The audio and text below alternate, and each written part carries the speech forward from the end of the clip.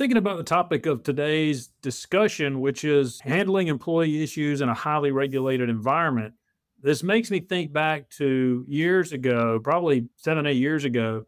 I traveled with some of our other attorneys at the firm, and we went to visit a client in Colorado to see firsthand their operations in the marijuana industry. So they had the grow facilities, had the retail facilities, and we got to see all that up close. And it was really interesting. I think we were expecting something not very sophisticated, almost somebody in a tie-dye selling bags of weed. And it was so much more sophisticated than that. It was really more in the retail stores. It was much more like an Apple store as opposed to some kind of head shop that we had sort of envisioned.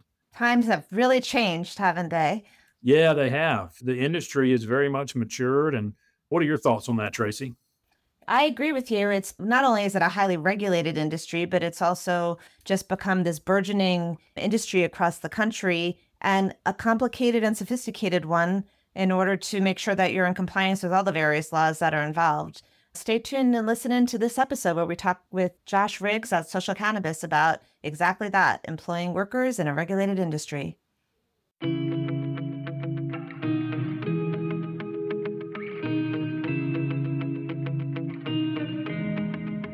Everybody, welcome to Hiring the Firing the podcast. I'm Evan Gibbs, and with me, as always, is my very talented co-host, Tracey Diamond. And we're both partners at Troutman Pepper, and together we've dealt with just about every employment issue that you could imagine. Everything from hiring to firing, hence the name of the show, and all the crazy, unbelievable stuff in between. We're excited today to welcome our guest, Josh Riggs, who's the owner of Social Cannabis based out of Denver, Colorado. Welcome, Josh. Well, thank you very much for having me. Yeah, well, we're really glad to have you on as our guest today. And we thought it'd be, as we usually do with our guests, we thought it'd be great for you to just tell us a little bit about your background and your company. Well, thanks again for having me. I joined the cannabis industry in 2017. And prior to that, I spent the better part of a decade as the director of client services for a company that does tax resolution work. And so started cutting my teeth as a manager and someone who hires and fires and, like you said, everything else in between at that time. Like I said, I took the leap of faith in 2017 and joined the cannabis industry. I was hired as the chief operating officer for a well-known dispensary group called Starbuds. I spent about 6 years working with them, again, overseeing all operations, everything from their manufacturing and cultivation and retail focus. We opened a lot of stores in a lot of different states. And so, again, ton of experience working with people and managing a lot of employees on a day-to-day basis. Starbuds sold its Colorado retail assets in early 2022. And it was at that time that my partners and I got together and started working on our new project, which is Social Cannabis. We were actually the first social equity dispensary licensed by the city of Denver and in the state of Colorado. And we opened our first store in April of 2022 in North Denver. And since that time, we've gone on to open a few more stores and are actually working on our fifth and our sixth right now, which I think is interesting, especially in the Colorado retail market and cannabis market, which has taken a lot of heat lately in terms of, just people closing stores. And, I think Politico came out with an article last week talking about the collapse of the Colorado cannabis market and some interesting stuff in that article. But back in the day, I think people could just open up a store anywhere. People were dying to work in the cannabis industry. And I remember when I first started, even in 2017, hiring people was never a challenge. Finding great people always is a little bit harder, but people wanted to work in this industry and would do just about anything to have that opportunity. Things have changed quite a bit today. And, at Social Cannabis, I think, one of the most challenging things running our business is hiring people and managing people and trying to build that right team. There's still a lot of people in the cannabis industry who think that working at a dispensary is just about getting high all day and selling weed, but we look at this as much more of a traditional retail experience for our customers. And so that is definitely one of the bigger challenges that we face.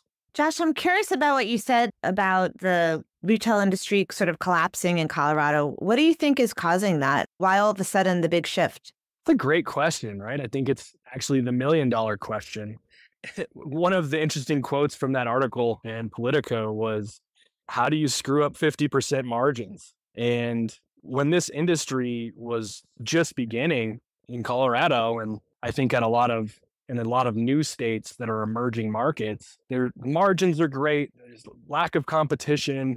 But as the market matures, which is the case now in Colorado, you don't have that luxury. You can't just open your doors and expect people to line up outside and buy bad products at inflated prices. And as the market has continued to mature, competition has continued to mature. And I think what you're seeing is what you see in industries outside of the cannabis market, right? If you're not a good operator, if you don't provide the best customer service, and if you don't build a great brand and have a great team, you're going to struggle. It's just not as easy as it once was. Plus, I think that a lot of people would point to continued restrictions from a compliance standpoint, high taxes, right? I mean, in some of the local jurisdictions here in Colorado, you're paying 25 to 30% in sales tax. That's very difficult to manage. And then you sprinkle in a little 280E on top of that. It's a very challenging market to survive in, especially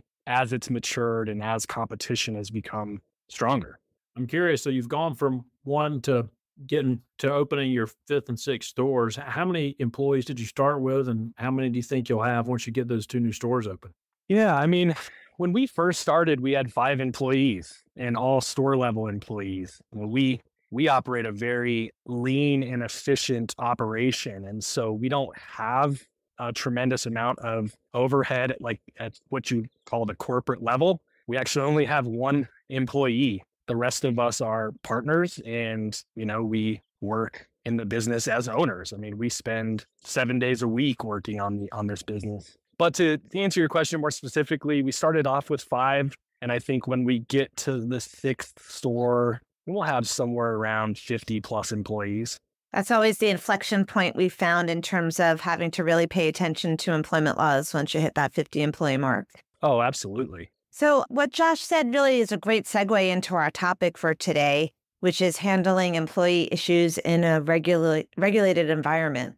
And for this topic, we're going to use the classic cult movie Half-Baked, starring Dave Chappelle, a comedy centered around certain aspects of the marijuana culture. In our first clip, we hear Dave Chappelle's character, a janitor at a medical research facility, briefly describing his willing to be a test subject for FDA experiments on the medicinal uses of marijuana. Let's take a listen.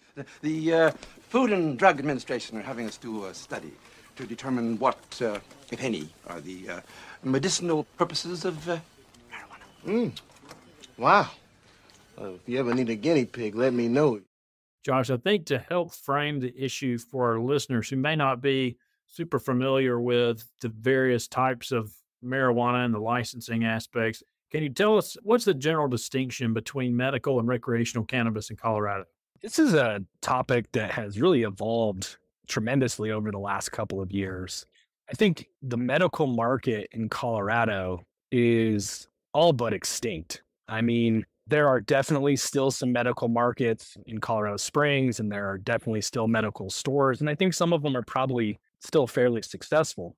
But over the last few years, you've seen a tremendous shift towards the retail market. I don't know whether it's the inconvenience of having to have a medical license or the fact that I'm sure that the state and the local jurisdictions, for the most part, are trying to push licenses towards recreational use because of the tax implications. But the medical market's really died down a lot here. So for us, our focus is retail marijuana. And to us, that means that anyone over the age of 21 who's a consumer or curious about cannabis, those are our customers, and that's our demographic. I'm actually kind of curious about that. I've always wondered, is it a different product that gets sold to for medicinal purposes as opposed to recreational purposes?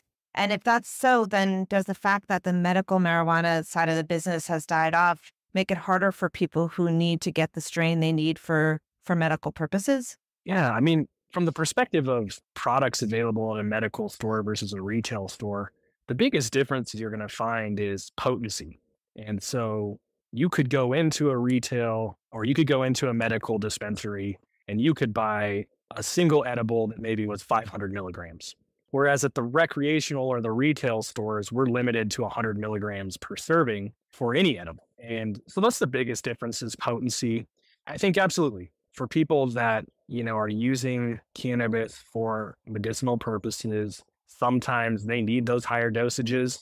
And we'll hear it from medical patients that come into the retail stores just because it's more convenient.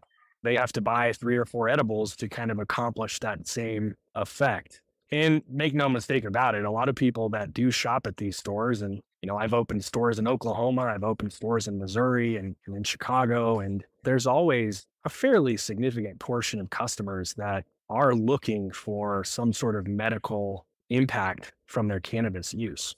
Interesting. Well, I'm curious, moving back towards sort of employment facing issues. I know that the cannabis industry is, heavily regulated, but I'm curious, are there any particular rules that apply specifically to employees or to cannabis employers? Like you said, this is a heavily regulated market. Any employee at a dispensary or any marijuana facility is required to be licensed by the state of Colorado, the Marijuana Enforcement Division. So every employee has to have a badge. That's what we call them. Those badges have to be worn and displayed above the waist at all times when they're in the marijuana facility. That's maybe the most obvious difference, right? Is you have to be licensed to work in a dispensary. But there are other rules which you would think are probably common sense in most industries, but there's a zero tolerance policy, and it's actually against the rules and regulations for any consumption of cannabis to happen on site. So that's a big one, right? Navigating those waters of, I'm speaking generally here, of employers not wanting to have to over police their employees, but also making sure that they're not consuming cannabis while they're at work. And that's a difficult thing to navigate. And I'm sure that like a partner in a business and folks who are, at the corporate level of a marijuana business have to think about compliance with rules and regulations. But are there specific rules that retail employees or your frontline workers, selling the product, are there particular rules or regulations that they have to be aware of and cognizant of that you could get in trouble if they don't follow those rules? Yeah, thanks for teeing up this question, because the fact is that our frontline workers, right, front of the house, we call them bud tenders.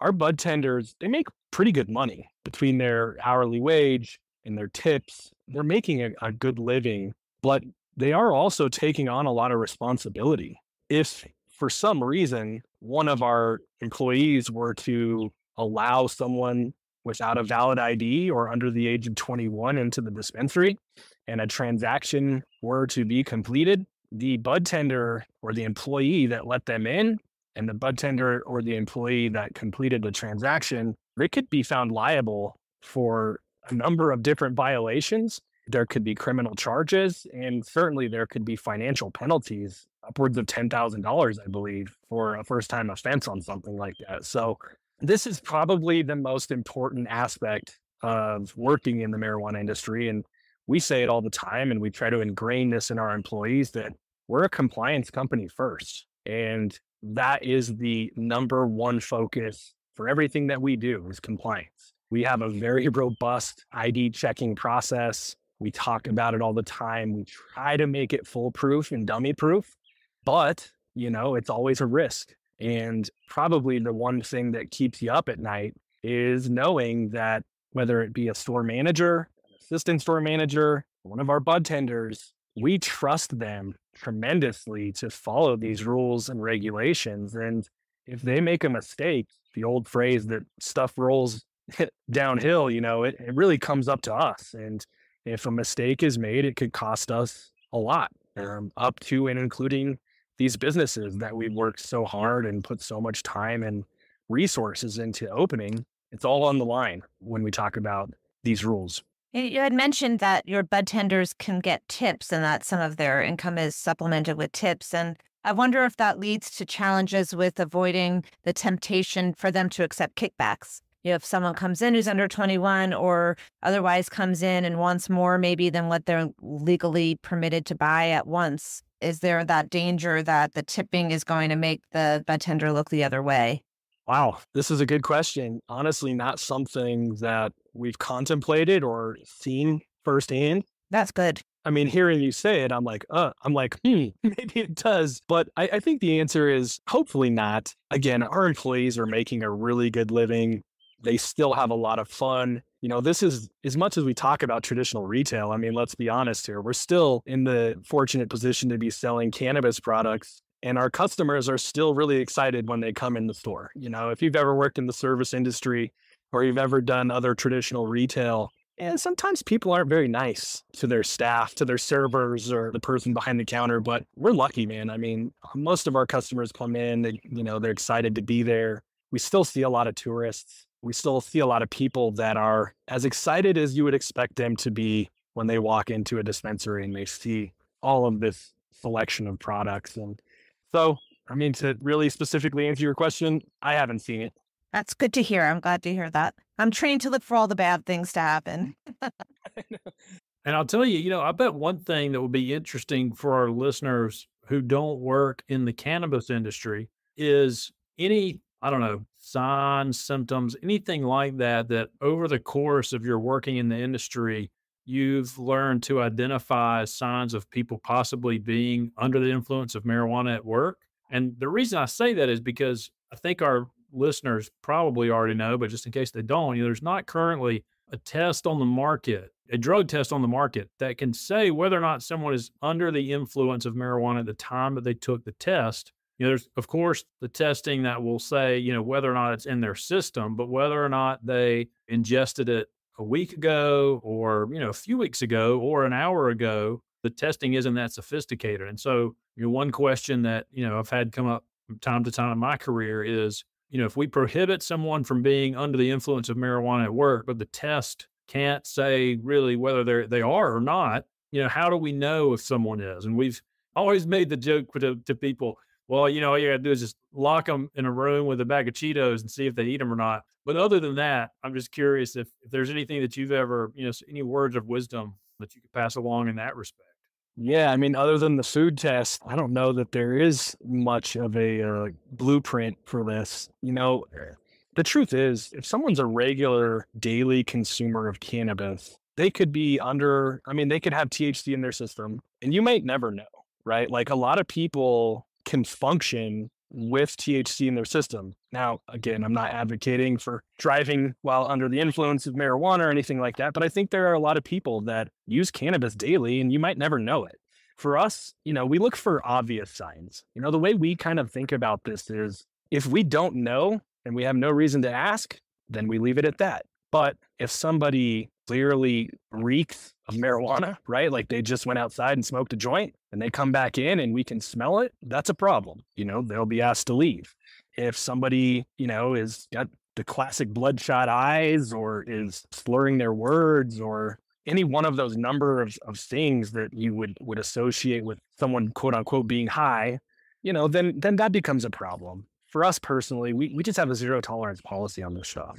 And if someone's caught high at work or we suspect them consuming cannabis on site, we let them go. How do you handle it at the applicant process? Because we represent a lot of multi-state employers, and I know just grappling with various state laws on drug testing or marijuana testing specifically at the applicant stage can be very difficult for multi-state employers because the laws are really all over the place. And do you know what Colorado law is? And how do you handle sort of ensuring that people that you're hiring aren't basically under the influence at the get-go? Yeah, again, this is somewhat of a non-issue for us. And when we're going through interviews and we're going through the hiring process, we weed candidates out based on their interview. If somebody's stumbling around their words or seems to be high, or they say something like, "Oh man, I can't wait to be high every day at work." Right. Those are huge red flags, and we move on.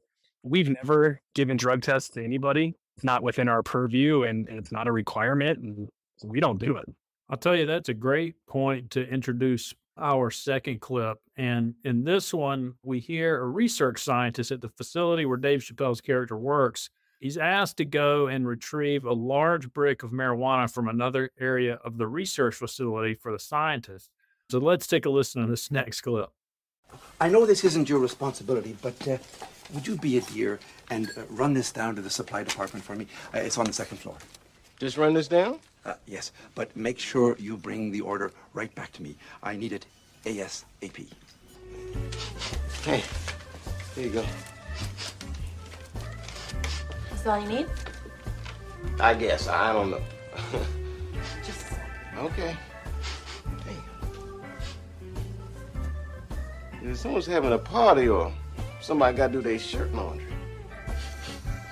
here you go. 1 pound of marijuana, and you can sign for it right here.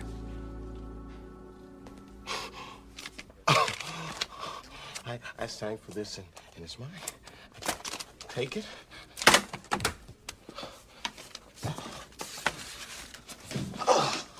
Oh, yeah.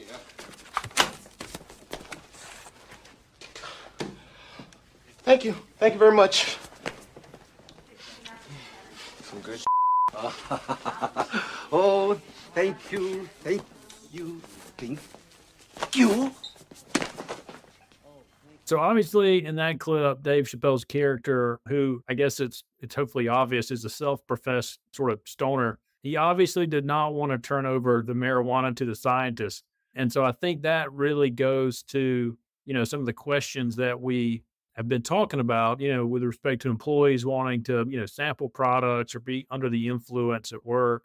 That does raise one question I'm curious about. And I guess this is sort of a background question first to tee it up is, Josh, do you grow your own product, or I guess, is that all outsourced by you? Yeah, we are strictly wholesalers. So we don't produce or grow any products. This market here in Colorado is mature enough that we let the people who are really good at that do that. And we have the luxury of buying the best products from everybody. Okay. I'm curious, and since you don't grow, I mean, I know you deal with with the raw product, with the flower, I'm sure. What is your, I guess, just overall in the industry, what's your experience with, any kind of employee theft of that type of product? I mean, I know that, a lot of the products, they're individually sealed and they have barcodes. I mean, it's like buying a bag of gummy bears, really, and so it seems like it'd be fairly easy to track, but something that's easier to, I guess, go missing, something like plant particles, for lack of a better description. Is that an issue in the industry, in your experience? I think almost certainly it is. If you don't have really well designed and implemented inventory control processes, the opportunity is great for employee theft. We're talking about thousands of SKUs. In our store, we do deli style flour, and we do have hundreds, if not thousands, of different SKUs in our inventory catalog.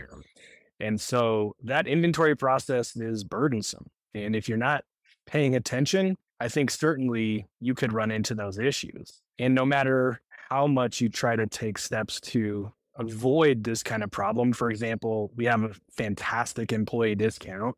We have great vendor partners who provide tons of samples to give our staff opportunities to sample products. But no matter how much you do those things, employee theft is a real issue. And, like I said, you have to pay attention. I'm curious, in Colorado, and again, this is just industry wide, not anything specific to you, but is there still a black market in Colorado? I mean, are there still people that can sell just unregulated product on the streets? Is that an issue at all? I don't know. I don't see it. I guess I'm kind of out of the game. Yeah, I don't see it. I'm sure that there is a little bit, but I do think that Colorado, as mature as it is, has gotten to a point where that being one of the primary objectives for the legalization of marijuana. And I think we've accomplished it fairly well. Obviously, the crime statistics will show that there's not a lot of that happening. I don't know if it's because there's not a lot of enforcement or it's just not out there, but I certainly don't see it. Interestingly, I was in New York last week. The black market's still very much alive there, right? Like you could be walking down any one of those streets and there'll just be a weed van parked on the side of the street with a full menu. And, they look to be legitimate operators, but in other states, I think it's still a real problem. I wonder why that is, why it wouldn't be a problem in Colorado, but it's still a problem in New York. Do you think it's the maturity of the market? I think that's a big part of it. And also Colorado being one of the pioneers in this movement, they got to really build this industry from the ground up. And so we had that advantage. But I think in a place like New York, where they haven't had legal marijuana for the last decade, what you saw is a lack of enforcement and sort of this quasi acceptable industry that had the time and opportunity to kind of take root out there. And now we've got legislative changes and legalization happening, but you've already got these people who, like I said, they were operating and living in a gray area. You walk into one of those unlicensed dispensaries out there and you don't know what you're looking for, you wouldn't know the difference between that and one of the ones that is licensed. So I think the delay in legalizing these markets creates a weird opportunity for, I don't know if it's fully black market, but certainly gray market. We'll have to see in another 5-10 years whether that gets cleaned up, I guess. I know that they're putting a lot of enforcement out there. They're closing a lot of those shops up, but it's going to be tough to undo that. It's become a little bit a part of that counterculture almost, from what I could see when I was out there. Well, this has all been really interesting. We really appreciate you taking the time to join us today, Josh. This has been a really great, very interesting discussion. And listeners, thank you so much for joining us for this installment of the podcast. And if you haven't already, please be sure to subscribe. We're available on all the major platforms, and we'd love for you to leave us a review to let us know what you think. And please reach out to us via email or on social media, LinkedIn, and let us know if there are any potential topics you'd like to hear discussed. We're always open to that. So thanks again for listening, and we'll catch you next time. Copyright Troutman Pepper Hamilton Sanders, LLP. These recorded materials are designed for educational purposes only. This podcast is not legal advice and does not create an attorney-client relationship. The views and opinions expressed in this podcast are solely those of the individual participants. Troutman Pepper does not make any representations or warranties, express or implied, regarding the contents of this podcast. Information on previous case results does not guarantee a similar future result. Users of this podcast may save and use the podcast only for personal or other non-commercial educational purposes. No other use, including, without limitation, reproduction, retransmission, or editing of this podcast may be made without the prior written permission of Troutman Pepper. If you have any questions, please contact us at troutman.com.